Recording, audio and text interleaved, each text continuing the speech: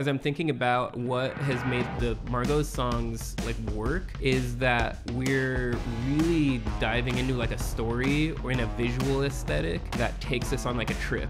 Like every song is a journey somewhere. So Roll On, we're thinking like, okay, old chateau and like spooky kind of like head rolling on the floor.